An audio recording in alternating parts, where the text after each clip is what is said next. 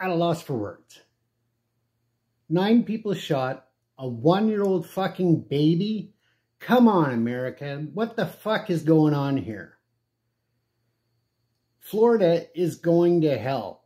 A boardwalk, somebody opens fire, shooting 9 people, and a 1-year-old fucking baby.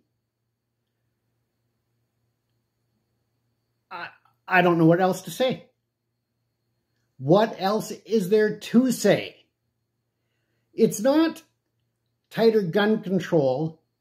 It's having some type of system in place. And, you know, it's ridiculous. I can't believe what we're seeing. It's beyond ridiculousness. When someone is on the boardwalk in Florida and their 1-year-old child is shot,